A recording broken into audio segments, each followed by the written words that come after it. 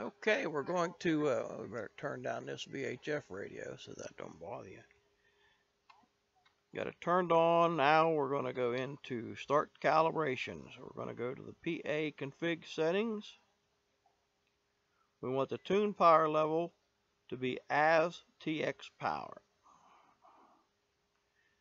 Leave that to single. I always put the low bands to on. Reduce power on low bands on. We're going to go to PA bias. You see here by the meter, but don't pay attention to the last digit. It don't work all the way, but we're showing 39 milliamps. Key the mic. We go to 46. Unkey. So when we go to 46, our object is to add 500 mils to 46. So our goal is 96 milliamps. So we're going to key up, start cranking the knob.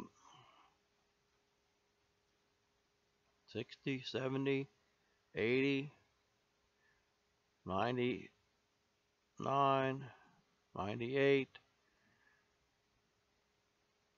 94, so 97. We're going to leave it there.